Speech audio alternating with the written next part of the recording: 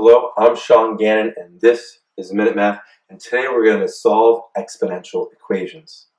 Our equation here is 3 to the 1 minus 2x equals 243.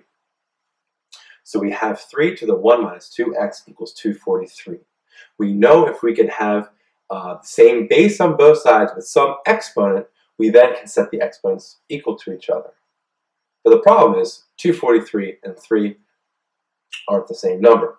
Again, there's an exponent of 1 up there, but that doesn't help us. One thing I know about 243, and not off the top of my head, but a quick look up, or if you get used to the numbers, you'll see it coming up often, is 243 is 3 to the 5th power. Okay? So 243 is 3 to the 5th power. And then the left side, we can leave it as 3 to the 1 minus 2x power.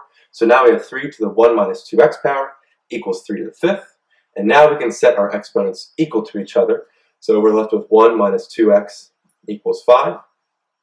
And now I just solve for x. I can subtract a 1 to both sides. I'm left with a negative 2x equals 5 minus 1, which is 4. I then divide by 2. And I am left with x equals 4 divided by a negative 2, which comes out to be a negative 2. Hi, I'm Sean Gannon, the creator of MinuteMath. And if you like this video, please hit the like button that's right there. If you have a mathematical question, just add it to the comment section below.